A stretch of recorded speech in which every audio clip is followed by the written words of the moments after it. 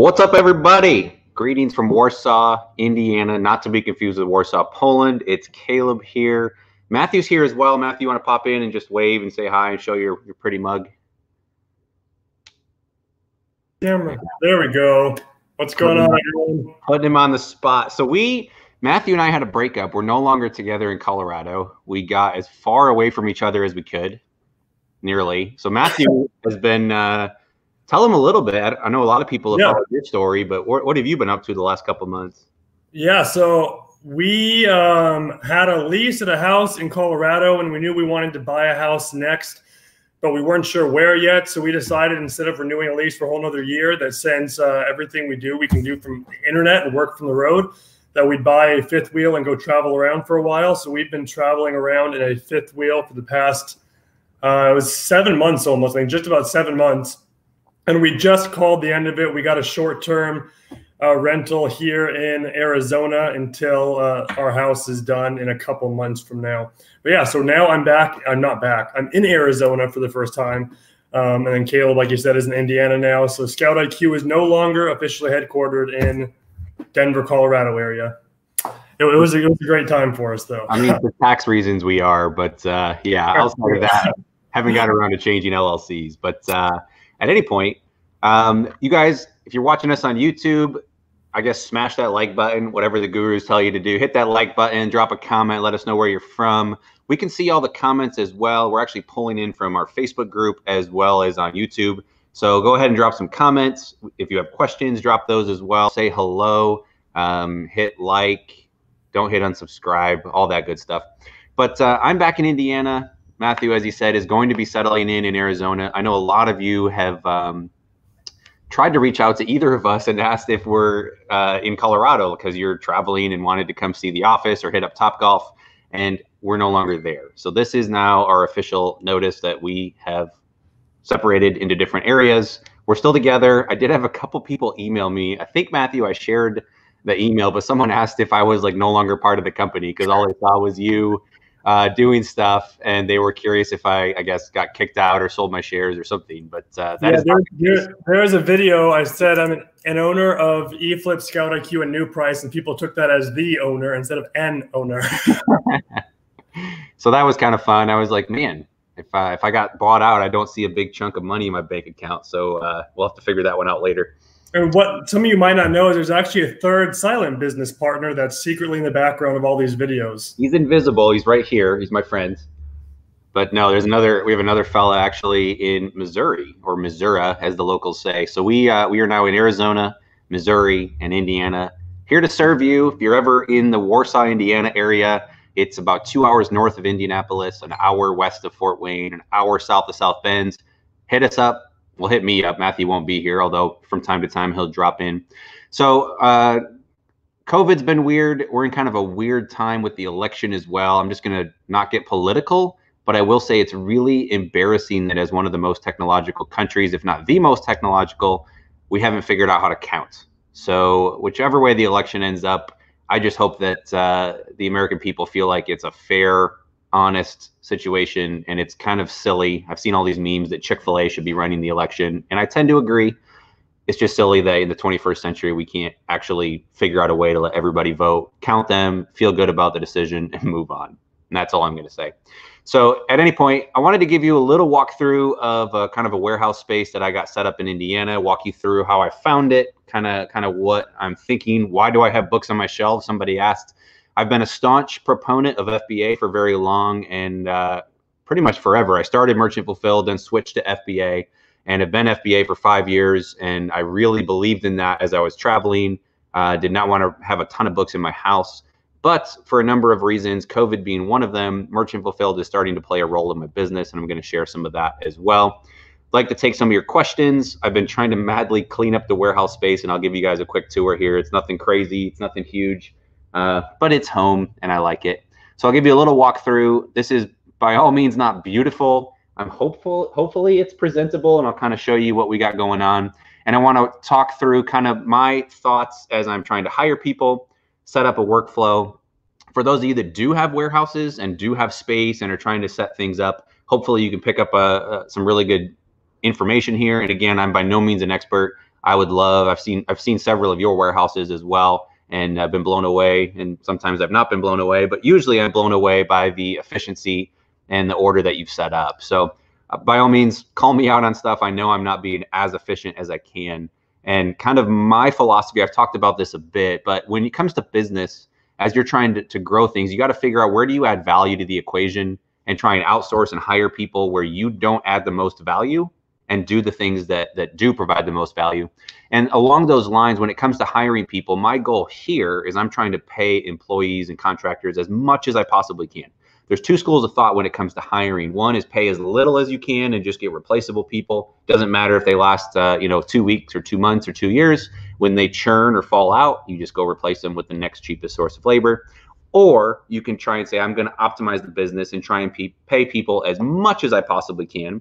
What that does is hopefully get people to stick around longer, get a little more loyalty. And my job as the business owner is to set up all of these processes that I'm going to show you to be quick, functional, make sure we're not making mistakes, and then make sure that it's efficient. Because if we can get through 300 books an hour when it comes to listing versus 150 or 100, that means I can touch more books an hour. My per book labor goes down. And if I want, that's more profit for me. Or in my case, I'd rather pay my employees more and get them to stick around as well. Matthew's throwing notes up. Quick and efficient are pretty much the same thing. But yeah, at any point, well, I digress. So let me show you a little tour, I'll walk around. I know that's why most of you are here. And again, if you do have questions, we'll answer some of those. I think I can just click on them. Is that right, Matthew? So we'll I can try that a little bit. Yeah, click on it and pop up on the screen. Maybe not for me. I don't have power. But that's all right. At any point, I'll just read some of them. We've got people saying misery. Gary from Vegas, Marla in Arizona. She's in Scottsdale. We got Andrea also in Colorado, James in Denver, Sean from Utah, Matt from Phoenix. There's 2 Matts in Phoenix. This is going to be confusing. What part of Indiana? Warsaw, North Central. And a Facebook user says, "What's up, Caleb?" So I don't get it. But at any point, let me show. There we go. I'll walk you through just a little bit. Again, still very much putting things together. I'm going to try not to make you go dizzy. Let's see if I can flip this around. And we got some shelves, and I'll kind of explain what we got going on. So this will look like Blair Witch Project, and let me just show you from outside and kind of show you what the city looks like here. I'm not downtown Warsaw, but I'm kind of close. Just got some streets over here if the camera can adjust. There we go. So it's a beautiful day. It's almost 70 degrees here in Indiana. I got some cars set up, and I got some freight waiting to go out. So if I do have to duck out right in the middle of this, I've got a couple pallets coming in freight. If any of you worked in freight, realize it's almost always late. So this is the lovely view I get to come into every morning, walk into the warehouse, and boom. So it's basically just a concrete slab. There's not really any heat or AC or anything like that. I've got a couple windows, and that's about it, and some beautiful fluorescent lights, which we'll hopefully swap out for LED. So I've set up my space. I've got room for about 18,000 books, merchant fulfilled. I'll kind of show you what I do there in a minute. I bought these crates from Uline. They're really overkill, but wood prices are insanely high right now. So I've got these tables on wheels. You guys might have seen these back from the Colorado location. These are awesome, but wood is just so expensive right now that these would cost probably $300 or $400 to build. I was going to build some cages like these, and instead I got them from Uline. I think they're $300, and I got some cool casters underneath that are about $25 from Amazon. So these can hold well over a couple thousand pounds. They're basically a Gaylord box, but in cage form. The sides flip down. They've actually flipped halfway down and then all the way down, so you can get in there. And these are pretty cool for moving books around and trying to keep things somewhat organized. And no, Bill, if you're watching this from Sell Back Your Book, I'm not shipping these to you. Get your own. You can afford it. If you guys remember the Scout IQ office, I've got that set up here. If you guys know me, I'm a little obsessed with golf. This may turn into a golf simulator, so if you're ever in Warsaw, come visit, come check it out. For now, we've got the lovely orange pillows from our Scout IQ office and a little setup area. So I'll be watching TV, listing books, and no employees in here today. They're actually off hitting their own library sales because they like running their own business. So the general goal, so I paid for this. I'm not real shy when it comes to most things, so if you have questions, just ask. I do have a killer deal on this. I was looking around for warehouse space, and most of it was in the maybe $1,500 to $2,500 range for 2,000 to 3,000 square feet. I think this is just over 1,500, about 1,800 if I recall. And that's a local business guy. He bought the whole building. The building is actually like 3 different parts. So I'm renting this for now. I'm going to get access over here as well. See some other books kind of set up. And he's got some cars in storage, so I'm hopefully not hitting those with my pallet jack. This does have a dock, kind of a weird story though. It doesn't go anywhere. See the dock here, and it actually goes outside. Trucks can back up into it. It holds about 4 pallets, but there's no way to get the books off without a pallet jack or a pallet walker. I'm going to be buying a pallet walker, which is an electric, poor man's version of a forklift, and I'll show you guys that once it shows up. So the general idea is I'll eventually get all of this space as well. I'm paying $600 a month for everything over here, which is a killer deal. The guy actually sold me my first house, and he's a retired business guy in the area. Super nice. And Bruce, if you ever watch this, thank you very much for taking good care of us. So we got some tables set up. So the general goal is stuff's going to come in the door here. Let me before I do that, let me show you this. We work with consignment clients. We work with different partners all over, and hopefully none of these sources give anything away. But I'm kind of doing a color-coded system here. So I've got inbound shipping. You know, I've got 2 on their way from Colorado, 4 on their way from Brad. Once they arrive, we'll move those. So everything here will have the same colors, right? Once they arrive, we check them in, and we make sure that we color them. And I'll show you what we do there. And then in processing, we try and track everything through the system so that we pay people accordingly, and we just know our metrics. So we got 8 pallets that we're working on currently, along with 4 from Mac. And then we finished 2 this week and actually got 2 pallets out the door to FBA. So kind of tracking things through the process. We work with some smaller clients that don't send us pallets. And again, I should probably mention in the bulk world here, I'm not taking in raw books. That's not the way I want to run the business. We're letting people scan essentially with Scout IQ, and they send us the winners, or we'll go pick them up or whatever it is. And then we're kind of processing them here. So we're optimizing our business. There's very little waste. I don't have, 70, 80% dud rates like traditional bulk. And I also don't have space really to handle a bulk operation. And so that's not really what I want to run with it. So I'll show you kind of the workflows here. If you're doing bulk, you'll just have more of a refuse or recycling stream that comes out of that. And if you're not doing either, hopefully you can pick up some tips on efficiency. So color-wise, Holy Family is green. It's got 8 skids kind of meandering around. I mark everything on these pallets. So Holy Families are all books from there. I was using stickies, but I decided I'd get fancy and use laminated construction paper because, why not? So these books then will come in and get scans over here. So the main goal is I want stuff to go in a circle. It just makes sense in my mind. I don't know if that's the most efficient, but stuff's going to come in through here. What's going to happen is ideally once these cars are out in a month or 2, I'll have access to this space, and I'm going to bring all my inbound stuff here, and it's just going to set, and I can stack it on top of each other if it's Gaylords or whatnot. So I should have a lot of room to grow the operation from here. And what'll happen is the books will come in, and again, here's pallets that came in. So there's pink is Addison, and yellow is Brad. So from that standpoint, I just want to make sure that I'm tracking everything that comes in the door. And there's some more cars over there for anybody that's into cars. So what happens is, ideally nothing touches the floor, but we had a bunch of stuff come in, not in boxes, which was not ideal. And so what'll happen is we take it here, load it onto these tables on wheels, make sure we mark it. So it's green, Holy Family, we know it's coming in the door. What'll happen is we'll wheel it in here, and we're either gonna move our scanning station right into this area, or we'll leave it over here. I'm not quite sure yet, but the circle starts over here. We'll set the books up on table, set it over to here. We're going to scan them essentially with Scout IQ. It's a little bit more of a bulked up version. If you guys are doing bulk books, reach out, drop me a line, caleb@thebookflipper.com. We're kind of toying around. It's something I built for myself, and it's kind of a cool bulk tool. So if you are doing bulk, it's a little bit of a premium version of Scout IQ, and helps you kind of just sort through books quicker, more efficiently, and drop me an email, and I'll be happy to show you a little bit more. We're not really sharing that publicly at this point. Can't really give you a demo, and don't really want to get into software discussions here.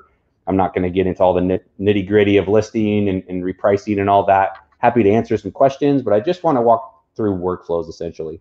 So books are going to come in here. We sort them they go 6 ways. So the 6 ways that they go is, 1 is going to be FBA. So we take all the FBA books and we pile them in here, and I'm pretty sure this should be labeled if I did my job right. And there it is. So these come in, and these are FBA books ready to get listed FBA. They're going to then get moved over. We're going to set up some stations over here, and we're going to list FBA here, merchant fulfilled around the corner, and we'll probably have an outbound station for merchant fulfilled as well. So we go, stop 1 is FBA, stop 2, merchant fulfilled, so they're going to go here, and again, they'll probably pop up into a station over here. We also have 2 wholesalers, so Bill, Sell Back Your Book, SBYB, all of the stuff that we can't use or that we brought in the door knowing that they could use it, goes into one of their Gaylords. And we've got another client, very similar to Sell Back. They buy some different material as well, and so we're able to kind of route stuff. So 2 stops go to Amazon, 2 stops go to buyback companies, and then we have 2 more stops. One is Duds. They end up back in these bins here. Actually had dinner with a bookstore owner last night. And he's probably going to take all of our Duds. I hate to throw books away. They're going to end up in a recycler anyway, so they kind of get turned into toilet paper. But I'm either going to find a way to give them away to the community, kind of have a free book stop on Fridays. People can drop off, trade some books out. Maybe I'll get some good books that way. But Duds go in here, and I think I'm going to get a bookstore owner to come in the door and take some of it. And the worst books, type-ins. So anything that's a type-in doesn't have a barcode. We're going to have to type these in, use OCR on Scout IQ. You'll see a lot of books like this that have like a UPC. The camera can focus there. A lot of these do have ISBNs behind the cover. This is kind of like a secret that's not really a secret, but inside the cover will be a scannable ISBN. But those kind of go in the type-in pile so that we don't have people scan the wrong items. And you see we got a lot of these. So we try not to get these in the door, but usually these are still pre-scanned. There should be a lot of value in here, and we've got to do the work to type them in, put a barcode on them, and then pass them through the stream. So the 6 stops for us, again, are FBA, merchant fulfilled. Those go in these bins. The wholesalers, the buyback companies, we've got 2 of those. We've got a couple more as well, but pretty much 2 that handle the bulk side of the business. And then we've got type-ins, which is, I don't know, we'll have to find a way to say that if you're the last person in on a Monday morning, you get to do type-ins all week, and then Duds. So that's the nature of the business. What's going to happen then is from these bins, we go over to the tables. We pretty much pull them out. So we try and leave everything barcode up, makes it just easier to work with along the way. What we're going to do then is we're going to grade these. So we're going to pretty much, I only list acceptable, good, and very good. I saw some of you had some questions on new and like new.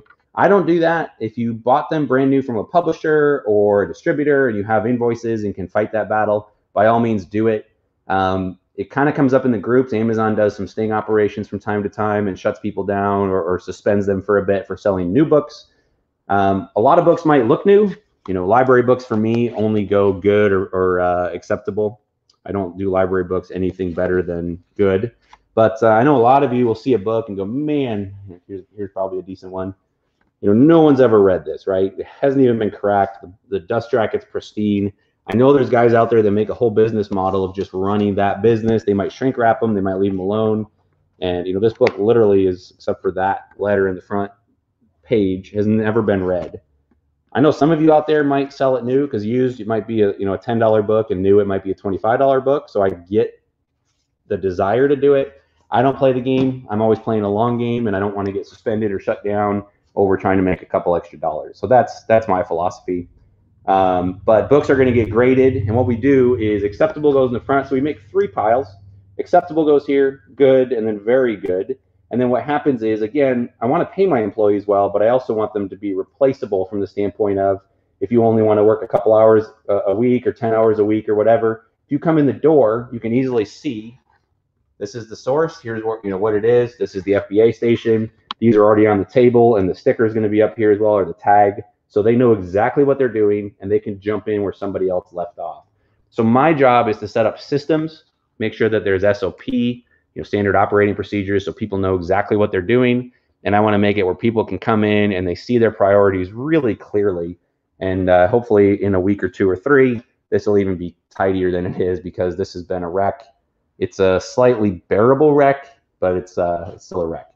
So FBA is going to get processed here. It'll get listed, labeled, put into boxes, put onto pallets. I'm shipping 2 pallets out today. So again, if I have to leave in the middle of this real quick, freight might show up. 2 pallets to ship is 1,900 books, so it's about 1,000 books a pallet. Cost me $50 a pallet to ship it to Amazon. So the freight savings, that's really the only way to save money when it comes to FBA. It doesn't matter if you're Sell Back Your Book or Thrift Books or Discover or any of the big players. If you're doing FBA, they're paying the same rates and the same fees as us small players. And there's really no way to get any kind of economies of scale as it relates to like Merchant Fulfilled. If you're willing to pre-sort, you can negotiate and get really good rates, and you can actually save about $1 off of media mail rates, which means that a book that I can sell and make 50 cents, and I probably go, it's not worth the labor and the storage and everything else.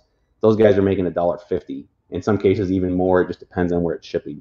So FBA, there's really no way to get an advantage outside of lowering your labor cost to touch a book and shipping it on pallets. So pallets really save you money when it comes to FBA.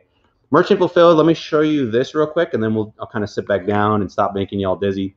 Merchant Fulfilled is going to get set up here. It's got a bunch of poly mailers and bubble mailers and everything else that's going to get set up. What's going to happen here is same thing. We're going to grade them good, acceptable, very good on the table. They're going to get listed. We use thermal receipt paper. I'm still waiting on Accelerlist. Travis, come on, man. Let's get some, let me back up a second. Let's get some Merchant Fulfilled tickets going. But so I'm using ScanLister right now. Nathan and his team are doing a good job there. But Travis, I'd love to use Accelerlist for Merchant Fulfilled. That's my plug. So anyway, what we're going to do is I got the shelves set up. I still got some personal items down this shelf. Probably a fire hazard. Don't tell anybody. What's going to happen is over here is going to be A. The next one over is going to be B, C, D. So both sides of this are going to be C, D, E, F, G, H, right? So A, B, C, D, E, F, G, H. Yes, I know my letters. What's going to happen then is those are the aisles. So I'll put labels on these so employees can find them. It's not too hard with only 4 main shelves. What's going to happen then is as we go down, you see these like 3-foot sections. So these are bays. These are going to be individual bays, and I'll have numbers on the floor that let us see exactly what those are. Apologies as we get dizzy back here. But what's going to happen is bay 1 is going to be all the way at the back. So this is the B side. This is B and then 1. And then we've got everything labeled all the way down here. And what's going to happen is as these sell, I don't actually mark which shelf they're on. It's not that important. Reason being, so this is shelf 2. The SKUs say B2. So aisle B, bay 2. And then just random incrementing numbers, so 43, 44, 45, so on and so forth. As they sell, we'll squish them over and we'll push them up to the top. And the reason I'm going up to the top, I think Bill says go push them down to the bottom. You can start with 1 down here and work your way over and up. And then as they sell, your really long tail stuff or the stuff that doesn't sell gets pushed all the way to the bottom. You could do it this way because these shelves are about 7-ish, 7.5 feet tall. Kind of high, I'll make it look really tall. There we go. Because these shelves are tall, I'm going to let the old stuff go to the top. And then what's going to happen is over time, we'll come back in and kind of clear some of those books out as they sell, and we'll just know they're old and crusty. And then I've got a 4-digit number. So if you're a thinker, we can actually get up to 9,999. We don't include 0. So basically 10,000 books we can get on this bay. If you guys know how to calculate the number of books that fit in an area, it's basically a book an inch. So we've got 3 feet. These are 3-foot bays. So that's basically 36 books per shelf. And 1, 2, 3, 4, 5, 6, 7 times 36 gets us somewhere in the ballpark of 220 to 230. And how do we do? There is 227, 427, 228. So about 230. So each shelf roughly holds 250, which means I have capacity for close to 18,000 books. And then as these turn, these go quickly. So I'll kind of talk through why I'm doing some Merchant Fulfilled. And none of this is live right now. It's all in vacation mode. You're welcome to look up titles, but you won't find my account from that. So good luck. So we've got shelf bay 2, bay 3, and again, it's really easy to tell. You just go to B3 on the SKU. When the book sells, this is actually baked into the SKU, and we'll be able to go in and just find the book quickly. I'll get a library cart going up and down the aisles. We'll pick all the A's, all the B's, all the C's, bring them out, and that'll be fun. So I've got about, I don't know, 2,000, 2,500 books listed right now. I'm going to wait till we have about everything in here probably listed. So 6 or 8 or 10,000 Merchant Fulfilled books. And then we're going to flip a switch, go off vacation mode, and we'll see how many sell. And I'll show you that process once they go. So that's essentially it. Again, it's a circle of life, circle of books. Books are going to come in here. We're going to put them on carts, wheel them back over to here, sort them into FBA, merchant fulfilled, wholesalers, and then we're going to circle them around, prep them, get them listed. FBA will actually then go back out that way, and freight will come and get it, and merchant fulfilled will end up on these shelves until they sell. So now that I've made you dizzy, let's go sit back down, and I'll kind of look at the questions. Matthew, if you see any good questions, we'll kind of jump into that, and then I'm happy to explain, you know, how do I do merchant fulfilled FBA, what the benefits are, and what should you be thinking about as you want to get into bulk or kind of doing these as well. All right, let me get a drink. I've been yakking. Hopefully y'all can still see me, but whew, that's all I got. Matthew, how we doing? All right, I see some questions. Let me catch up and kind of look through and see what we got. And I'll stick around. I only talked for 25 minutes, so we'll stick around. We can ask Matthew to tell some jokes. We can answer your questions. And again, we want to make this valuable for you. So we're going to let you guys drive and direct the discussion at this point, and we'll go from there. So Craig says, do we have data about total overall used book sales on Amazon? What have the latest months of the pandemic done to Q4 sales so far compared to 2019, for example? There's not a lot of great data on the overall market. E-commerce has a number of tailwinds, which is corporate speak for really good things helping push you along. So e-commerce in general, and this is kind of a surprising stat if you don't know it. I guess the question is, what % of total retail in the US do you guys think is done online? Guys, drop some questions in there. Drop some answers. Leave a comment on the Facebook group or on YouTube. Let's see if anybody's close. What % of total retail in the US is being done online or e-commerce at the moment? Actually, pre-COVID. Let's see what we got. I don't know if Matthew, you can put a poll question together or something there.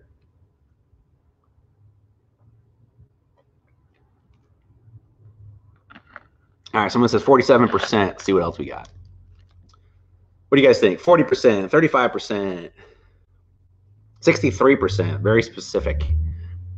39, 15, 39, 70. So we got a lot of answers coming in. The answer, more or less, was actually right around 10% at the end of last year. So it's shockingly low. Again, we think everybody's on Amazon, everybody's just buying stuff online. But when it comes even to groceries and everything else that's being purchased from a retail environment, so Brian Greenway, nicely done. I think you were the closest of the answers I saw, but it's about 10%. We're going to see that roughly double. We're seeing that climb a lot. So for anything to double in a year is pretty impressive, especially when you're talking about national buying trends. But we're going to see that get up closer to 20%. And so Amazon is roughly 50% of e-commerce. I think they're more than 50% of book sales. And so, of course, anything that we're selling online is going to get that same bump as well. So I know several of you that run bulk operations, much larger than my small operation here. And I know you're very excited and very bullish about about everything that's coming in. That may be freight as well, I guess, if they show up. Hold on one second. Matthew, throw another question up there real quick. Sorry. All right, let me get one question up here.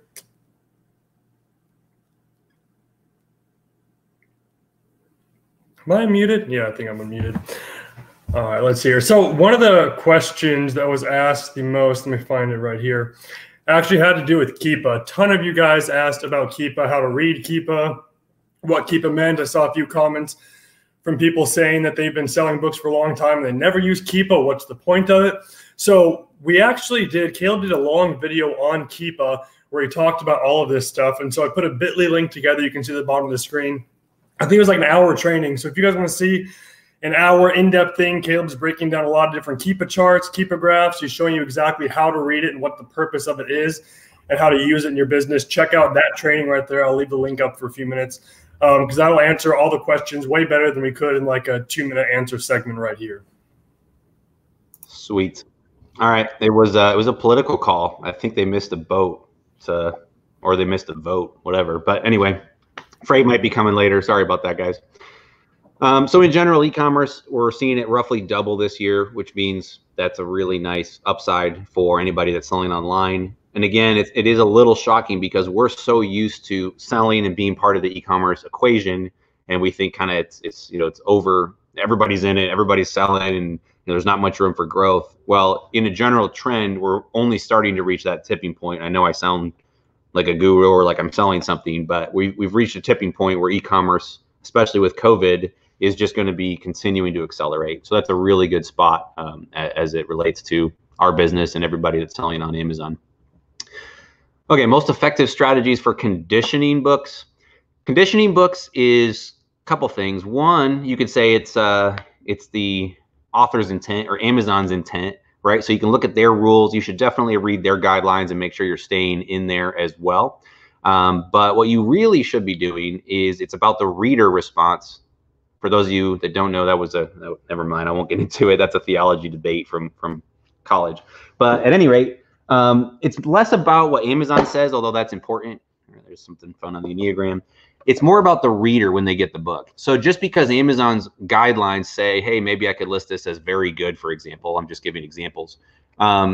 It's more about when the reader gets the book. If they bought a good book and it shows up and they're like, man, it's kind of beat up a little bit, I'm not real happy with it. That's ultimately what matters. So you should stick with Amazon's guidelines and rules. However, when in doubt, we always downgrade. So the grading process for us is very, very quick. Essentially what we're doing is we're looking at the book, looking at the outside of it and trying to say, hey, does it look, do I see any obvious water damage or anything really dinged up? I do have kind of a bent corner, so that's not going to throw into acceptable for me. What I'm doing is pretty much every book is good unless it's pretty much unread and then it gets upgraded to very good. Or if I see, if it's got a ton of markings or anything that's really, damaged, then I'm just going to downgrade to acceptable. So for me, this will be good. And that process takes just a matter of seconds. So it's going to be looking at a book, looking at the outside. I don't see anything readily wrong with this. I just flip through it quickly, looking for money. I rarely find it. I know many of you post money posts in the group. I think some of them are staged. I don't see a lot of money in books, but maybe I'm just unlucky. This will probably be very good for me. It's really unread. I don't really see anything in there, and it looks perfect, so that'd be very good. So it's going to be really quick. In general, it's looking at it, it's a little dingy, good. So probably the vast majority of our books are going to get listed as good. A handful get upgraded to very good, especially if some of our clients that send us books, the books are really pretty much unread, and so they're going to be very good. And if they are damaged, even at all, we'll go down to acceptable. Couple caveats: if it's really beat up and I go, man, I wouldn't even, like the golden rule, I wouldn't want to get this book, so why would I sell it to somebody else? That's a great example, and we toss it to our wholesale partners, Sell Back Your Book, and others. Most of them don't care about condition as much. They're happy to sell it, and I'll let their feedback take the hit. They've got ways to sell it and describe it appropriately. So for me, if it's kind of water damage or not that great or a little bit wrinkly or lots of markings and I'm going, man, I just wouldn't love to get it myself, I either then recycle it or we throw it to Sell Back Your Book or somebody else. So Bill, you can have those books. The only caveat is if it is an expensive book, like a textbook, most students don't really care. So if it's a $50 textbook and it's got some water damage, I'm going to list it as acceptable. Say it's super damaged, it's got water damage, and I'm going to list it for $30. And a student that just wants to save money is going to be delighted to get my book. Hopefully no eFlip customers buy it and get mad that it's damaged, but that's what it is. Steve says, latest trend, books inactive due to potential high pricing error. Yep, Amazon's been doing that for a bit. So I know a lot of you list your books at $200 or $500 or $399.98 or something, right? So a lot of you take your books and list them that way and then go back in and drop the price later. If you don't catch it right away, or once it gets checked into an Amazon facility, Amazon's going to say, hey, this book normally sells for $20 or whatever it sells for, and you got it for $300. It's never sold for that high, and they're going to just say, hey, it's inactive. We're taking it off the table. You can't sell it.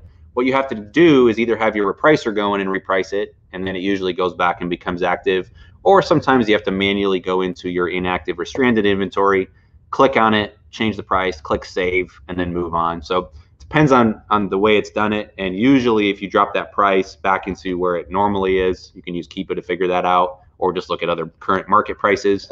That will usually help remove that restriction as well.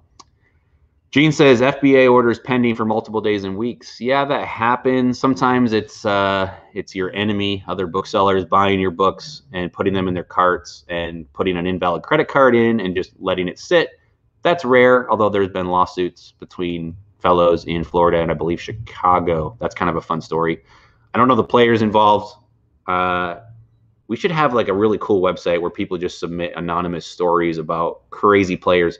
Netflix someday is going to do a documentary on the book selling industry. There's some crazy players in the game. There's just some fun stories, some sad stories.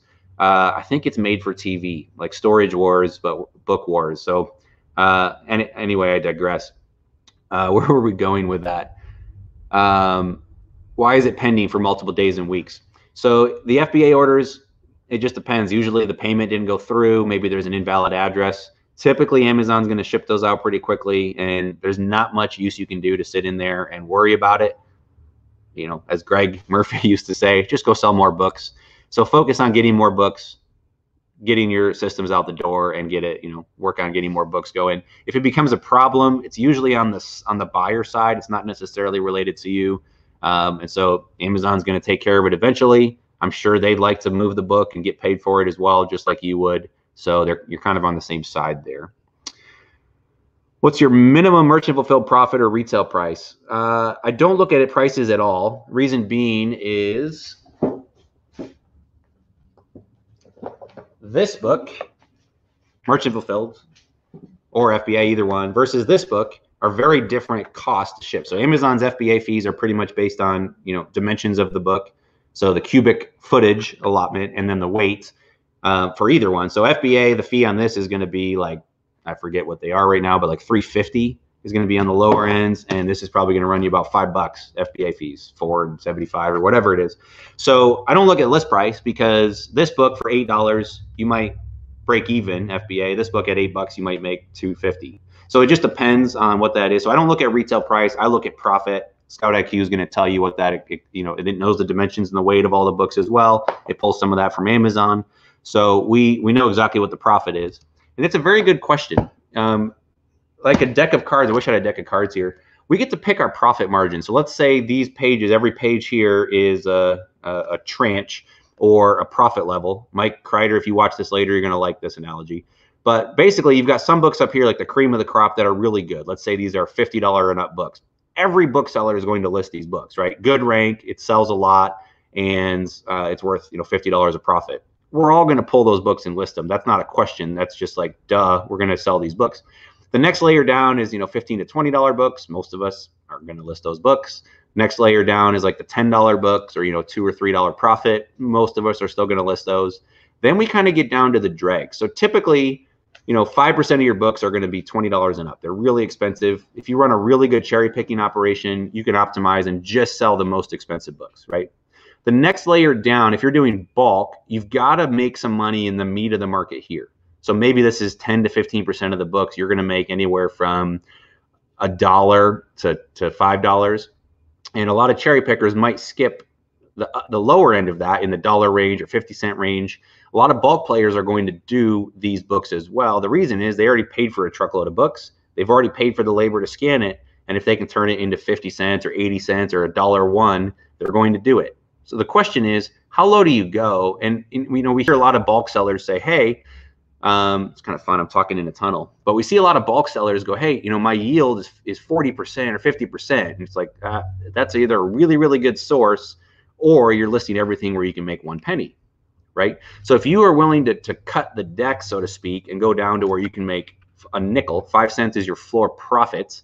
One, you're probably still losing money on the labor, but you go, hey, I had to touch it anyway, kind of, and I can list it quickly, so who cares? You might get 40 or 50% yield where you're actually listing these books over here. And then you're throwing or recycling the rest of the books down here or getting rid of those somewhere else. So the question is, where do you divide the deck? If you're cherry picking, you should be very, very selective. And I don't really recommend going in and listing a lot of books where you make $1 or 50 cents.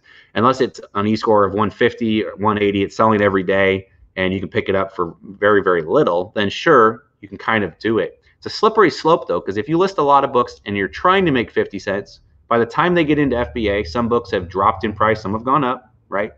And then you're also never going to sell all the books you send in. You're going to sell 70 to 90% of the books you send in.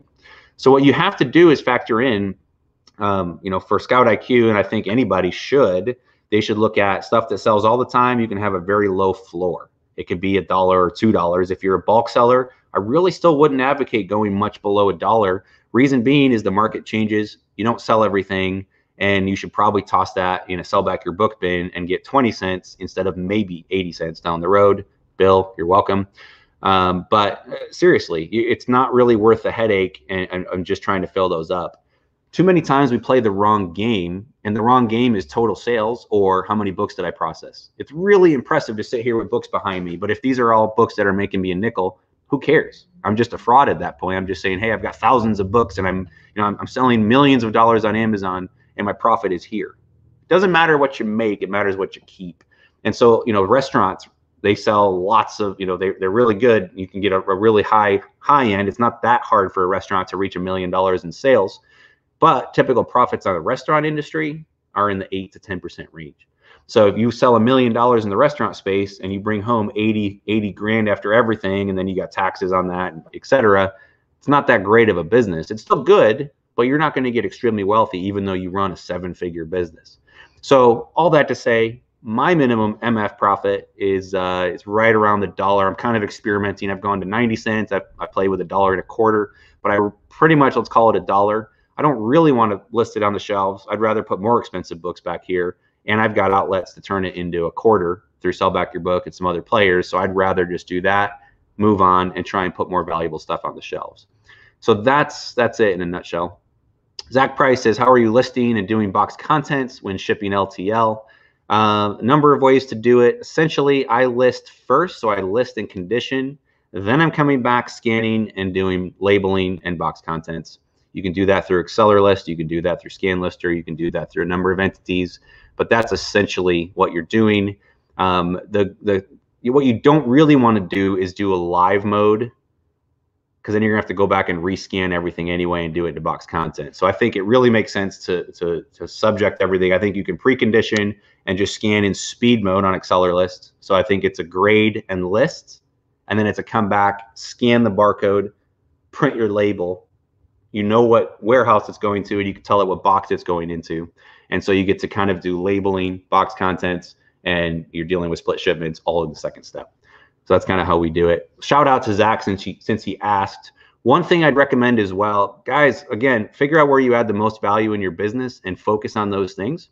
And so Zach is a great example. He's a really good dude. He's been in the book community for a while. He was actually, correct, I don't know if you're an author or not. I should know this. We played a few rounds of golf, but you used to help market some authors and work in the publishing space as well. So he's got a wealth of experience in the book trade. And him and his brother have kind of set up an operation where they're going in and brother, I'm really bad at details. Sorry, Zach, but they're going in and feel free to correct me if I'm incorrect here. But they're going in and they're running a CD and DVD consignment. So just like Avery Romer, just like Reezy, Mike Resendez, just like they're doing textbooks on consignment, Zach is doing DVDs and CDs on consignment. So I've got 6-7 boxes I shipped out 2 weeks ago. I've got another 2 boxes coming your way real quick. And it's really important to partner with people that do niche things with the media. Reason being, when it comes to media, there's a lot of counterfeits, just like there are in the textbook space, right? So there's counterfeits. If you're not really an expert there, you can easily sell something and get your whole account shut down. So rather than deal with that, I'm going to push that to an expert, as well as he's got JFJs or Easy Pros. He's got some nice equipment to clean them and do all of that. And he's streamlined to handle media. And so I don't get a lot of it. I send it to him. Sure, I could do it myself. Sure, I could try and make more money, but it's ultimately going to be a distraction. So find people to partner. If those of you that don't have a lot of space and don't want to merchant fulfill some things, cool. Sell it to Sell Back Your Book. Let them take the risk. Let them do it. Find another merchant fulfilled seller in your area. And the other thing we do is, so I push media out to Zach. If you guys want, reach out on Instagram. I'll connect you, or Zach, if you want to drop your email or something, by all means, feel free to do that. I'm also working with an eBay guy. His name is Max down in Florida. I shipped out a Gaylord of really old stuff because I don't want to do eBay. I don't want to deal with Abe and Alibris and some of these other sites. And frankly, I don't have the eye for collectible stuff. But we come across a lot of old books, and I know I've just thrown tens of thousands, if not hundreds of $1,000s away. Hey, I got some details. He used to be a book publisher. Brad is his brother-in-law. Yes, cool. So Zach, drop your email if you would, or some way that people can find you, whether it's your Instagram handle, and we'll throw that up there as well. But I appreciate you. Let's get out to Vegas and play some more golf once we can. But anyway, Max down in Florida, and if you guys want, hit me up on Insta or Facebook or wherever else to let me know.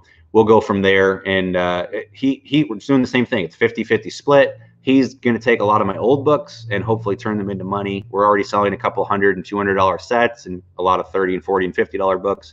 So that's stuff that I was going to recycle, throw away, just discard, or not even touch it. And if I can partner with someone that knows what they're doing, that allows me to set up my operation to do FBA and merchant fulfilled and just try and focus on getting more books in the door, because that's where I'm going to make money as well.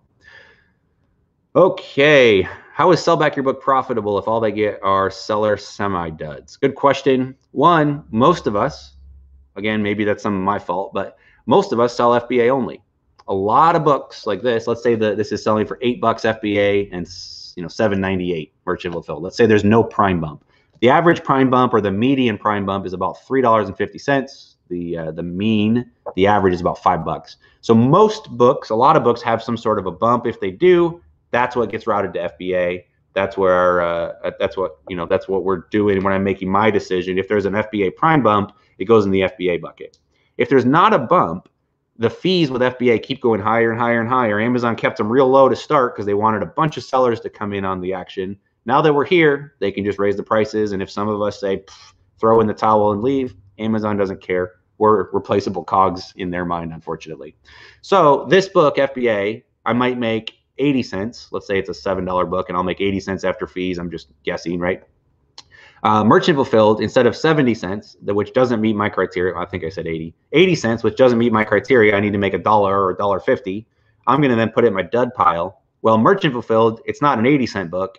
It's $1.80, or sometimes let's call it $2. So if you sold it merchant fulfilled and did media mail, you would make $2 on this book. Well, that would meet your criteria, but you say, hey, I'm optimizing for FBA.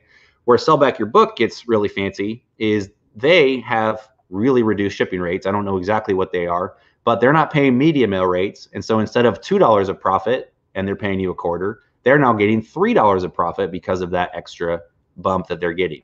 And they're also really smart, and they're pushing books on their own website. They're pushing books on eBay and other marketplaces as well, and probably some non-Amazon and non-e-commerce sources. Bottom line, they're really good with books. They're really efficient. They can handle way more volume than I ever can. And so that's what they're doing, at least what I think. They won't really tell me because that's their secret sauce. So if I said anything I shouldn't have, I'm sorry, but I'm just guessing. What's your personal approach to controversial, inflammatory topics that causes some real conflicted feelings, whether to avoid spreading negativity or to hope we're arming educators? Yeah, this is an interesting one. Are there books that you will not sell? Everybody's got their own rules. In general, you'll come across some, maybe it's religious topics you don't like, or political topics, or sexual topics, or whatever it may be. There might be some topics that you just go, man, I wouldn't feel comfortable selling. If you don't want to sell it, don't sell it. Totally up to you. I know that's a very millennial approach to that question, but if you're not comfortable selling it, don't sell it. Ultimately, someone's going to buy the book, and if you're not going to solve the problem by not throwing one book up there. But I have no problem with someone saying, I don't feel right selling it. Let that emotion guide you, and that's okay. Late to the party, is this your warehouse? It's somebody else's, and I'm just here, so be quiet. Don't ask too many questions. No, it's mine. Yeah, I'm leasing it for a monthly rate. How do I handle pricing quickly and efficiently with thousands of books? We're at 7,000 and are struggling. Get a repricer, understand the limitations of a repricer, and see how they work.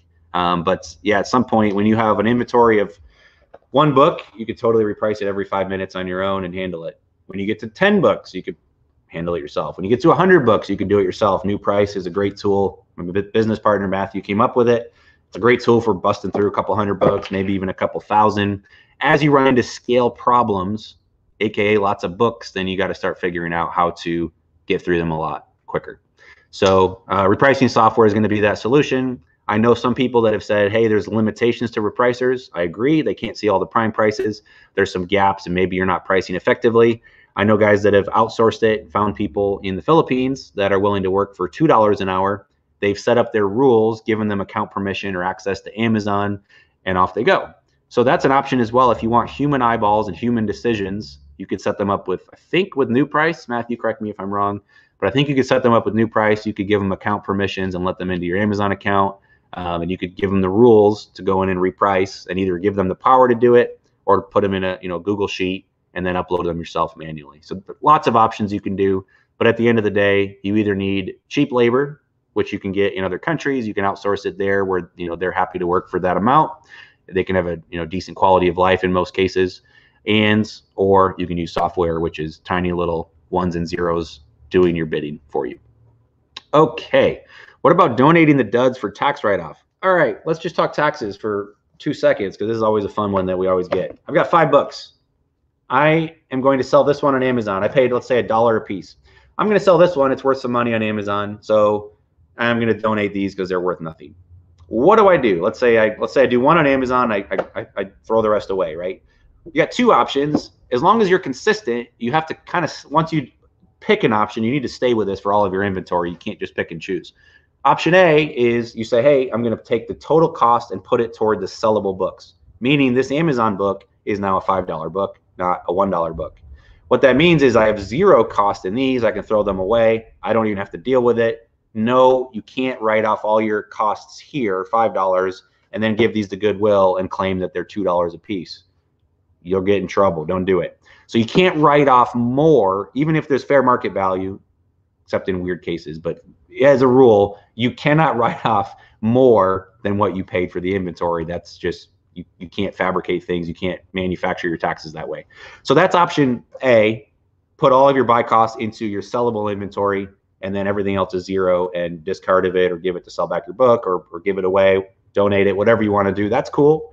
The other option is say, hey, this is $1 because I paid $1 for it. So that's my buy cost. Again, you can't expense it until it sells, right? I can't go on December 31st and say, hey, I've got $50,000 of taxable income. I need to, shelter some money or try and not pay taxes on 50 grand because I don't have money to pay taxes. You can't just go buy 50 grand worth of books and say, hey, now I have $0 because I just spent it all. It doesn't work that way. It's called cost of goods sold because you don't expense it until, surprise, the book sells. So it's the matching principle. You're supposed to match costs with sales. So option 1, $5 book. When it sells, I write off $5. The duds are 0. I don't worry about it. Just get rid of them. The other option, option B, this is a $1 good book. When it sells, I write off $1. The $4 in duds, I dispose of, recycle, whatever you want to do, light them on fire, nuke them, throw them in the ocean. Don't throw them in the ocean. Whatever you do with these here, you could actually write off the $4 right now. What that does is it actually moves the expense up, and now you're expensing it today instead of expensing it someday when this book sells. That actually helps you. It accelerates your expenses, lowers your taxes in the short term. At the end of the day, when everything sells, whether it's this year or next year or the next year, you're still going to end up in the same spot as far as what you owe the government as it relates to inventory, but that's an acceptable option as well. So what does that mean if you've got a pallet of books and there's 800 books and you keep 200 of them and you're recycling the rest? You have the same option. You could say I paid $100 for the Gaylord, and so my cost is $100 for 200 books, or 50 cents a book, and the rest are just 0, and I discard of them and don't worry about it. Or you could say I paid $100 for 800 books, and that gets us to about, what, 12 cents a book? I might have done that math wrong. I'm getting tired. I think it's 12 cents a book. And now it's going to be, 12.5 cents a book. So it's going to be 12.5 cents a book on the duds times 600 books. I can write off that amount, which is going to be like $75, give or take. And then, you're going to have the good books, about $25 worth. Either one's okay. Again, talk to a CPA, of which I am not, and make sure that whatever you set up, you're consistent, follow the same rules. Most bulk sellers do both MF and FBA, so merchant fulfilled and FBA. Your thoughts on someone doing bulk going 100% FBA? I've seen it. It can work. Depends on what your space is. Depends on what you're optimizing for. Again, we get to pick our margins as booksellers. We can try and sell everything, right? Let's say these are duds that I've already scanned. Sell back your book doesn't want them. There's no value FBA or merchant fulfilled. They've never sold on eBay, right? No e-commerce value. These books still have value. Someone in my community will pay me for these books. Do I want to do all the effort to try and find that buyer to make $1 or $2 or 10? Probably not. I want to optimize and get more books in the door. So the question is, it kind of depends. Throw that question back up, Matthew, if you would. Your thoughts on doing bulk going 100% FBA. The question is, how many books do you have access to? And I wish I knew your name. It just says Facebook user, so I apologize. How many books can you get your hands on, right? If you can get 100 Gaylords a week, no problem, and the price is good and it's good quality books, you should absolutely skim the top of them off, take all the really good value for FBA, and just move on. Let's say you don't want the overhead and the space and deal with merchant fulfilled and shelves and everything else. Cool. Keep your space really, really small. Keep it efficient. If things change, you don't have huge overhead. You can pivot quickly and just do FBA and go get more books. And you're going to optimize your system to get books in, get them scanned, get them listed and shipped out the door, and just rinse and repeat. And the faster and more efficient you get at that process, you're going to blossom. You can keep very little overhead, very little space requirements. You're going to run a great business. Now, if you can't get 100 a week and you can only get 2 a week forever, right? Maybe you find more suppliers and go FBA, or you start to say, hey, I can only get these books. I can't make enough money just doing FBA off of 2 Gaylords a week. I need to figure out how to scrape a little bit lower in that tranche and get a little bit lower and try and eke some more value out. At the end of the day, any book that we find has value to somebody. The trick is FBA is easy. Merchant fulfilled is easier, actually, but it just takes more space and more overhead and more labor. But at the end of the day, how hard do you want to work to go lower and lower and lower? You should be selling the expensive books FBA. You should be selling the moderately expensive books FBA most likely, and some of the cheaper stuff, longer tail, or when there's no FBA prime bump, probably goes merchant fulfilled.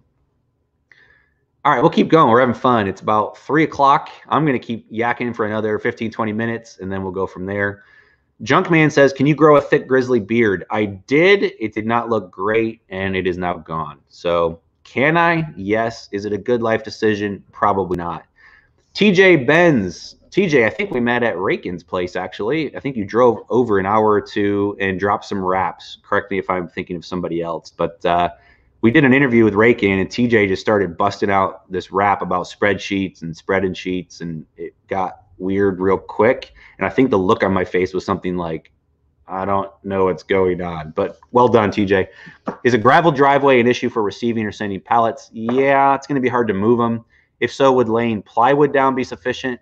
We're talking, 1,500-pound Gaylords. So plywood, not a great option unless it's a very small span or a small stretch of gravel. Pallet jacks and 1,500-pound loads and gravel driveways are not best of friends. So I'd be cautious with that. You can get a forklift; it can handle that, and I believe a pallet straddler it's an electric version. Crown makes them. There's another name for them, but pallet walker, I think. That should get the job done as well. You can pick those up used for $1,500 to $2,000 as well. Might have missed what I use to track expenses. I do 2 things. One is the tracking spreadsheet. I really use that for my inventory. Thanks, Matthew. Thebookflipper.com/track. It's a one-time fee, and there's no monthly fees after that. You get to put all your expenses. It's got options to track outside of Amazon revenue.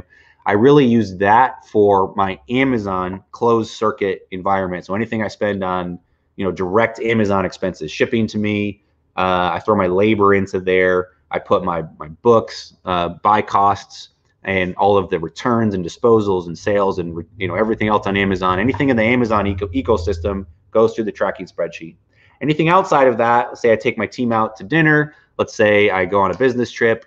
I use a business credit card. You should totally have a separate bank account. Azlo, AZLO is phenomenal. I love them. I wish they'd pay me to promote them because they're that good, but I'll just promote them anyway. AZLO, it's part of Compass BBVA. Phenomenal, great online account. Go get it, totally free. Super easy to move money around. You can do all kinds of good stuff with it. So check that out.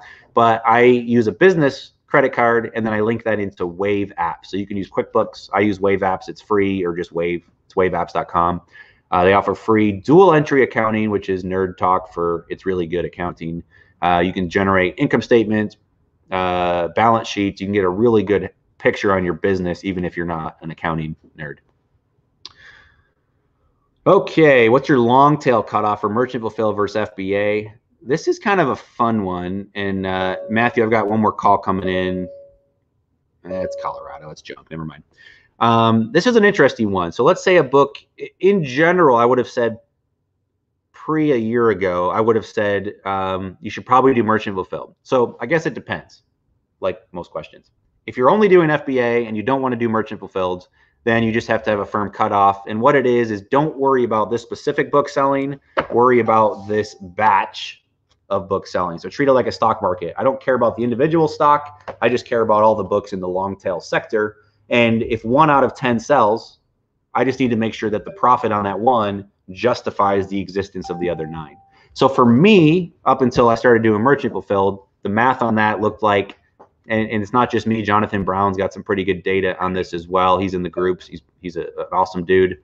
Very, very helpful, very, very knowledgeable. There's pretty much the FBA bump goes away somewhere between $1.5 million and $2 million.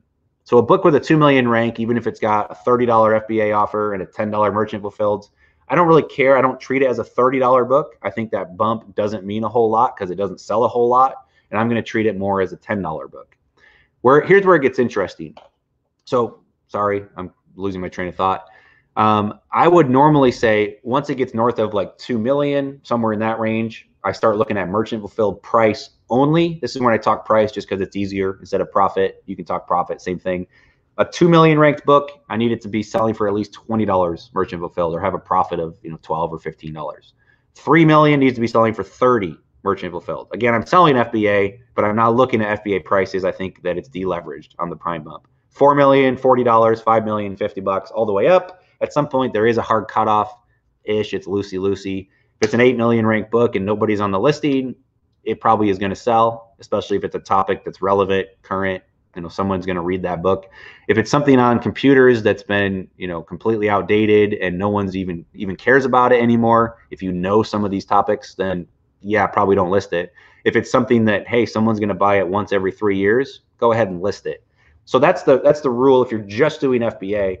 There's 2 schools of thought if you're going to do merchant fulfilled as well. One is, hey, if it's long tail and it's a $50 book with a 5 million rank, I should just throw it on my shelf, no storage fees. It doesn't matter, after a year, you're going to get hit with long-term storage fees on Amazon that are going to run, 50 cents a month. I think they lowered that again, but it's going to run you some amount of money, and it starts to hurt after a while. They're going to start charging you monthly after 12 months in storage or in inventory. These shelves, I get paid nothing for it to sit there. I pay nobody anything. Now, it's opportunity cost. What else could I list on those shelves? However, I can list it there. Here's where it gets interesting. FBA buyers are going to come along, and if you're merchant fulfilled and Thrift Books, Discover, Sell Back Your Book, and some of the other big players like Better World are on the listing, they're going to be competing, and all your repricers are going to be moving around. And if you don't have a sophisticated strategy there, you're going to be 3rd or 4th in line. And when someone comes to buy this book once a year, as they might do, you're not on the listing, you're 3rd or 4th in line. And unless your condition's better, your feedback's better, you have a really awesome description, you're probably not going to get the sale. Where it gets fun is those 3 or 4 merchant fulfilled players can all be fighting over the $30 price point within a penny or two. You can take your price FBA and instead of $30 and trying to beat them by a penny, just list it at $32. The FBA buyer is going to go, hey, I care about FBA. It's only $2 more, done. Or only 50 cents more, done. Maybe there's a little bump they're willing to pay. Cool. FBA actually helps you get that next buyer. So if there's not much competition FBA, it might be worth listing it. And maybe the reason the rank is so high is because someone would have bought it FBA or Prime and the book wasn't available, and now you're making it available. Same thing goes true when you're trying to list an Exceller list or somewhere else and you get the missing dimensions error. I love that one. It's annoying. I have to go back in and put dimensions and then go back and relist it. But that means no one sold at FBA probably ever, or Amazon just doesn't have the dimensions on it. That's cool because that means I get to be the first and probably the only for a while FBA seller on that listing. That's a good thing. I would rather put that FBA knowing that someone might buy my copy than go merchant fulfilled. So that's roughly the long tail. I'm not listing stuff, rank goes up to 24, 25, 26 million these days. I'm not listing stuff over like 10 million as a general rule, unless I've got a really good spidey sense feeling about it. Is $200 for a single Gaylord too high? The source separates Gaylords into 2 categories, children books and adult books, nonfiction, fiction, textbooks. Try a couple. If it's your last $200, then it's probably too high. If you've got $5,000 and don't mind taking a little bit of a gamble, try it. See what happens. Make sure you can measure it. Make sure you know how many books you're pulling out. I've got a source. We're paying $300. Well, it was $350. Now we're down to $300 a Gaylord with a business partner. They're prepping and handling and doing it, and we're making our money. We're at least doubling, some cases tripling. Is that too much to pay? I don't know. Man, everybody's trying to call me, but none of it is freight, so it doesn't matter. Any rate, generally speaking, Gaylords are going in the 50, 5 cents a pound, so $50 to $150. But if they've done extra work and pulled the trash out, pulled non-barcodes out, pulled old books out, they've made a better class of material, try a couple. But again, if it's your last amount of money, don't do it. You aren't mentioning IPI or sell-through in the hypothetical FBA strategy. Good point, Junkman. Junkman, you're on a lot of the calls. Maybe I'm sure I know your real name at some point. Let us know who you are if you would, or message me privately. Good question. IPI now has to be above 500 to get unlimited storage. So that's another reason to do merchant fulfilled, is it takes some of the risk away, because Amazon could change that rule again. It was 350, then it was 400, now it's 500. Maybe next year we wake up and you have to have an IPI or inventory performance of 600. And that's going to be really hard to do for booksellers. 500 is pretty hard to do for booksellers. So if you want unlimited storage, you got to figure out how to get your sell-through going. And that's going to be a function of getting books that sell quickly, pay attention to eScore, and making sure that you've got a good repricing strategy in place to be able to move your inventory. So that's kind of where we're at. Matthew, would you jump in? I think I heard a semi. I want to make sure I'm not missing it. I'll come back. We'll take another 15, 20 minutes to answer questions because we're having fun. I'll be right back. What's going on, everyone? I wish you could turn the camera there. We can see the actual shipment taking place. You guys can get a live demonstration of Caleb getting the pallet off the truck. Let me go through some of these questions that we might have missed over and see if we can tackle some of these. There's Caleb. No, wasn't anyone? No, freight. I'm just paranoid because it never shows up on time. We have a question about any quick tips for hiring a lister. This is something you kind of have just done a little bit, haven't you? Yeah, so my goal is I want to have the team here be able to handle stuff so that I don't have to be here. I'd rather come travel and see you guys and go play golf with Matthew. He's not really a golfer yet. We're gonna win him over, but he's in a golf mecca down in Phoenix, so it's an okay swing, a little bit of a sway. We've got him into Top Golf, so that's been fun. Anyway, I want to have my team here handling things so I can be free to travel and prospect and go find more sources and work on the software so you guys have really good tools at your disposal. Those things are fun for me. I love business and trying to grow mine and also grow yours. That's pretty rewarding.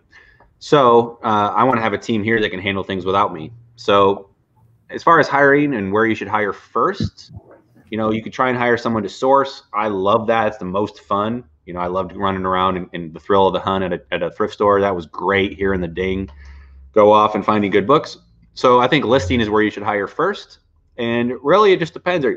Merchant fulfilled or FBA, you've got to get things down into just a very simple task list. And so it's, what could go wrong, right? So they could mess up the condition.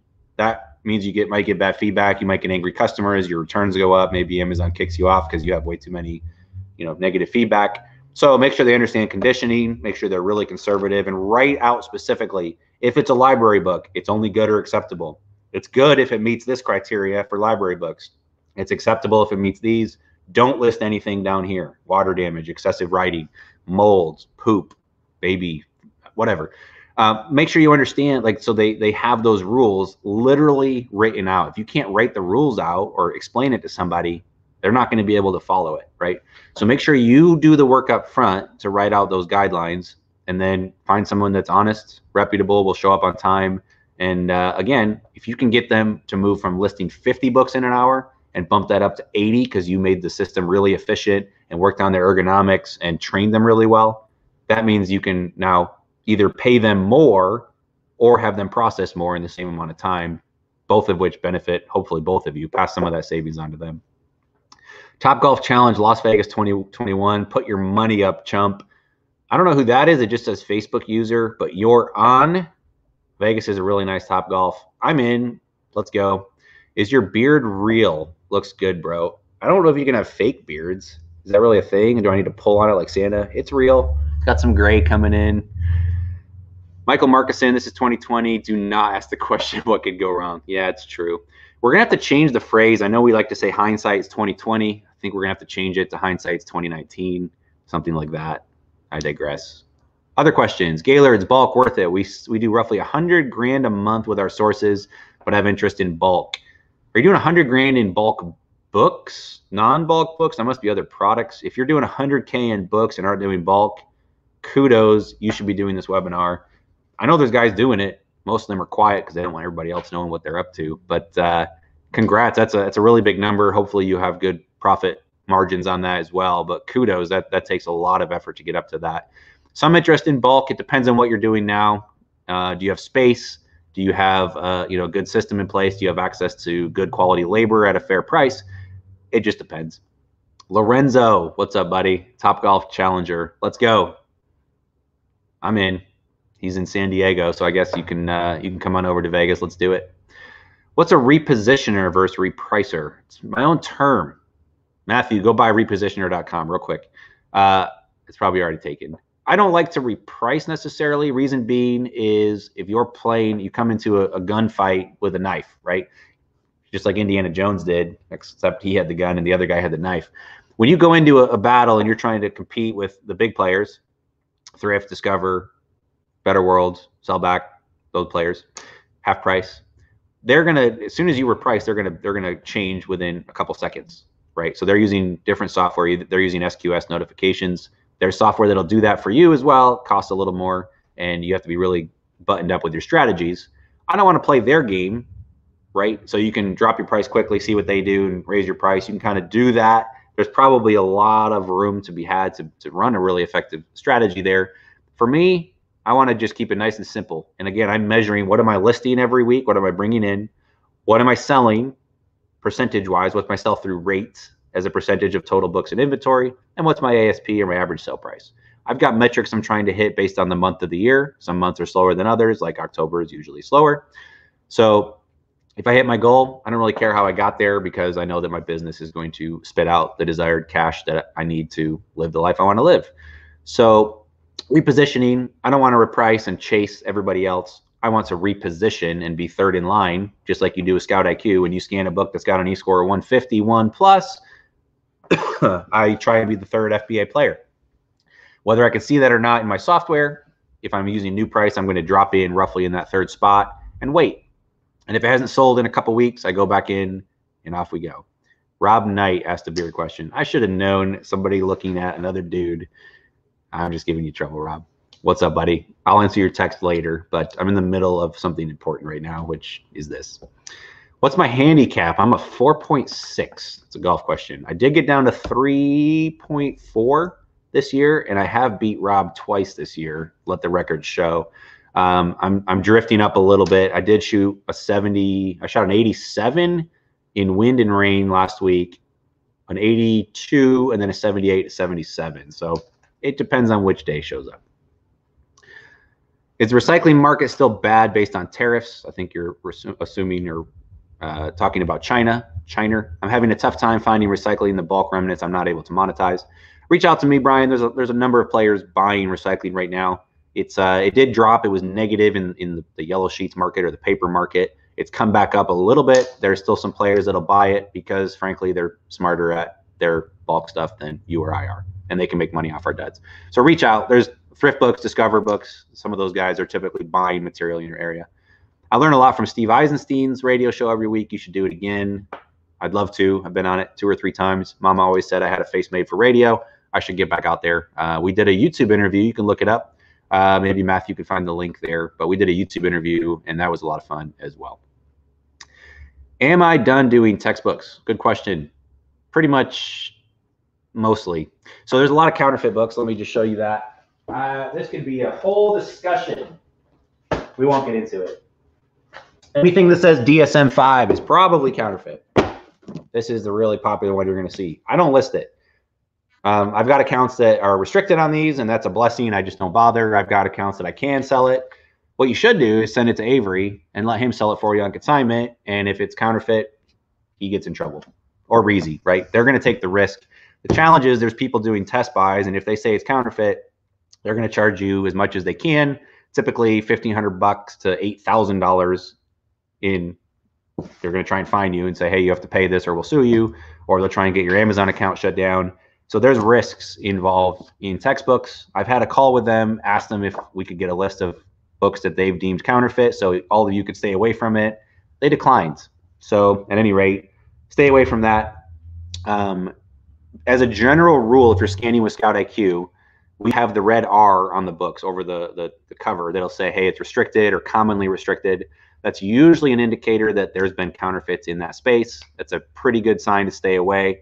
Secondarily, if Sell Back Your Book, if it's a $50 book on Amazon and we flag it with red R and Sell Back Your Book is offering 0, that's usually a pretty good indicator. They know their stuff and stay away from those as well. So there's a lot of textbooks I'll still sell. Pearson, Cengage, it's fine. You know, the law firm I think is really out to get rid of the used book market because publishers don't make money on used books. They will vehemently deny that, but I think that's really what they're after. And there really is a problem with counterfeit books, but that is a topic for another day. But there's counterfeit books, be careful. How do I add Keepa to the custom link on the Scout IQ app? Drop us a line, we'll walk you through that. Support at scoutiq.co. Our team will walk you through it as well. We got some videos on that as well. Brian says, thank you, you're welcome. Have I considered splicing multiple buybacks into Scout IQ? We've played with it a little bit. Andy, I think we've got a demo call next week. We do have a little kind of Scout IQ on steroids. If you're doing bulk, it's a little bit of a premium tool. Reach out to us. It's kind of an invite only just because it's really bare bones and really in beta. But if you want to check it out, drop us a line, Caleb@thebookflipper.com. Yeah, we've toyed with it, but Sell Back Your Book they buy nearly, more books than anybody else from what we've seen, and it's a pretty good option. If you do want to see other players, especially on expensive books, tap on that Book Scouter link and you can go from there as well. Rob says, I was battling 2 hernias. That's the reason you beat me. Sure. Okay. What else we got? If a book is really popular, it's better to sell FBA, right? Actually, if it's really popular, it's pretty much going to be selling at Amazon's price or close to it, like a book that's ranked, 50 or 150. It's selling tons of copies. What's going to happen is Amazon's on it for $15. That's going to set a ceiling. FBA is going to be like $14, and Merchant Fulfilled is going to be $13.50. When you don't have that prime bump because you're running into Amazon as your ceiling, you're going to make more money Merchant Fulfilled, and in a lot of cases, you're going to sell it the same day you list it and turn it into cash. So if the price, there's not a big differential, it's not that hard to do Merchant Fulfilled, throw it in an envelope and get it out the door. Do you think Keep is needed if you can use the graphs on Scout IQ? Depends on what you're doing. Do you just want basic data on if it sold and how much it sold for? We got your back. It's included. It's our own data. And yeah, it's just as good as Keepa. If you're really into online arbitrage and want a lot more data, they've got some more bells and whistles, and it's absolutely worth the 17 bucks or 17 euro or whatever it is. Michael says, thanks for helping others get into FBA. Very welcome. What other questions we got? And we'll let you go here. How does one find bulk suppliers? This one gets asked every 6 hours in the Facebook group, I think. I don't do bulk. I don't know, but I would suspect you could call any thrift store in your area, any library in your area, anybody that might have lots of books, and ask them what they do with their books that they can't sell, and off we go. Someone says, would you offer a one-time special I am listening right now discount code to purchase your tracking spreadsheet? Sure. Bonus 50, BONUS 50 at checkout. There's a coupon code, thebookflipper.com/track. Put in bonus 50. Doesn't matter if it's all caps or lowercase, BONUS 50. You'll save 50 bucks. How am I sourcing textbooks during COVID? I still do some eFlip. I'm still buying a lot of books online. And so that has not gone anywhere, and that's pretty good. I'm also working with clients directly, similar to the Better World Books model, where they scan the books for me and send me the good stuff. Sup, homie, what's up? Is humidity going to be a problem in your warehouse? That's a good question. I don't know yet. Colorado, I was spoiled because there's no humidity and books are going to survive really, really well. We're not quite as lucky here in Indiana, although, I suspect we'll get some dehumidifiers if it comes to that, and we'll see. If anybody's in a humid area, actually, I know some bulk guys in Michigan and St. Louis, so I'll reach out to them. But if you have any quick tips on humidity, let me know, because, yeah, that could be a concern as we get into the summer. When's the next mastermind? Actually, Matthew was asking this here. We're supposed to be in Miami next week, RIP. We did one Turn the Page convention, conference, family get-together, whatever you want to call them this year. And then COVID hit and the world changed. So we have not done those. We want to be sensitive. We didn't want to make a bunch of events and have you being conflicted. I've been starting to travel again. We'll do some smaller meetups. Hopefully Matthew can do some stuff. We're going to be in Denver in 2 weeks. Maybe we can do something small there. If you guys want to meet up for coffee and sit around socially distanced, that's totally fine with me. But we'll see. I think we'll start trying to throw those out there, and people can use their own discretion and be careful. Thanks, Caleb. Successful purchase for the tracker. Awesome. Beers on you tonight. Appreciate it. Trying to see if we have anything else here. If I considered separate Facebook groups, one for beginners, one for more advanced. We do have a separate bulk book selling group. I think you can see that linked over from the Book Flipper group. It's a good question. I don't know where we draw the line. Do you have to show a screenshot of sales? Do you have to connect your Amazon account so we can verify your sales? Is it years of experience? Is it a sales figure? I don't know. I'm open to it. You know, I know a lot. Our group's getting very large, which is great. I think there's 14,000 of you or so in our Facebook group, which is amazing. Maybe there's an opportunity to do something higher. I don't really like the idea of a paid mastermind group. That's just not, I know we make our money on software and books, and I love giving the information away for free. Doesn't mean I won't charge for it. Matthew thinks I should. And so if you guys think, you know, whatever, maybe we could do that. But I'd like to give Matthew some grief there. So yeah, we could totally do it. I don't think we'd charge to be in it, but we could add one. We'll think about it. What else we got? That might be about it. What's up, Caleb? Not much. You? Do I have multiple listers? Yeah, we do. Do I pre-sort books in a certain way before listing? Yeah, we sort them into 3 groups: acceptable, good, very good, and we leave them that way on the table on purpose. So our tables are just big enough. I think they're 36-ish inches, 30 inches wide. We've got the back row is always very good, middle row is always good, front row is always acceptable. And we do that so that someone can grade them, and we let them, you know, we separate out those tasks. Shout out to Reezy.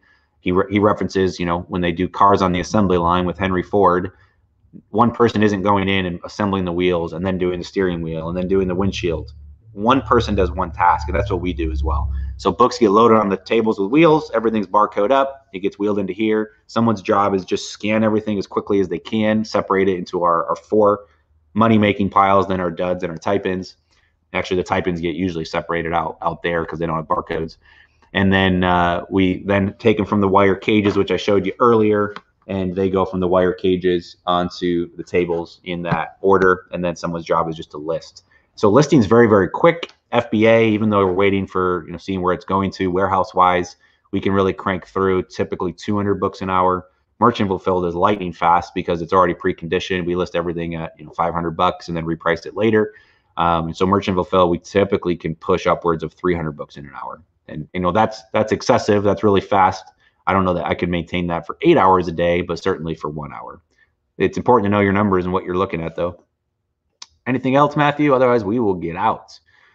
Besides DSM-5, what other textbooks do I avoid? I've been around the block, and I know a lot of books that tend to be counterfeit. If you just want to cheat, use Scout IQ. If it shows up with the red R, that's a pretty good indicator that it's blocked for most people. Those are ones you should stay away from. So for those of you that are gated, or, you know, you can't sell popular textbooks, yeah, stay away. And it's a blessing because you have less likely to be in trouble for selling counterfeit books if it ever comes to that. You can go check out, I think it's stopcounterfeitbooks.com. Just Google that phrase and it'll pop up. I think it's that website. They try and explain things like looking at the glue quality and the paper quality. There's a lot of things that kind of make a book, even the way they smell can be done a certain way. But yeah, just research that, kind of be cautious and learn what you're getting into. I don't think you should stay away from all of them, but certainly there's some that are more prevalent than others. Cool. Well, I'm going to get one real quick tip, and then we're out. And then Matthew, you can kind of wind it down. For those of you that use Bluetooth scanners, so you can use this just a Bluetooth fancy scanner. Looks like someone cut the cord off, but it's just a Bluetooth. These are great. I'm a big Opticon fan. Mike Kreider turned me on to the Ring scanners. They're pretty cool. You can operate with one hand, lets you grab books and still, kind of scan and do stuff. You can push it with your thumb and boop, boop, boop. There we go. I'm going to, get you.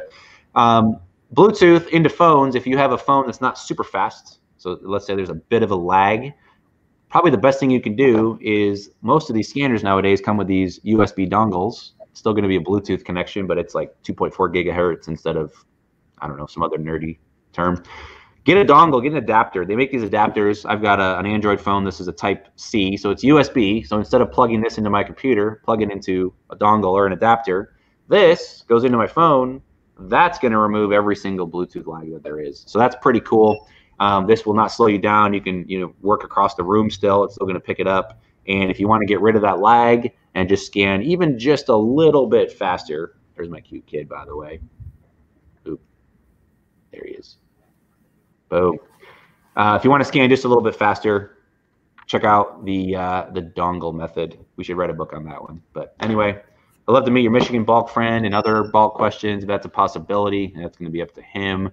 Yeah, guys, if you like this, we'll do it again some other time. Maybe we'll go interview a much larger bulk seller. Maybe we'll sneak in with undercover cameras to Bill's warehouse over at Sell Back Your Books. That'll be fun. See exactly what he's doing there, expose him. How did we do, Matthew? Were there at least 6 people watching? There was at least 6 for most of the time. Sometimes we got down to like 4, but no, we did good.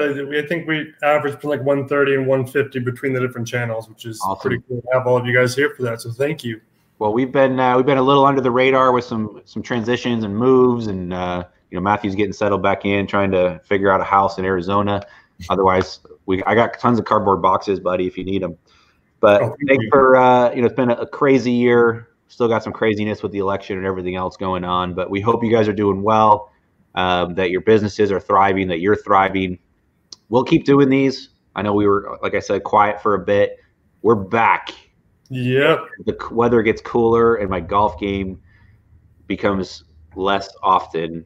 I'll be doing these more often as well. So thanks for joining us. Thanks for giving us a little bit of your precious time. We hope it was valuable, and we will catch you all on the flip side. See you guys.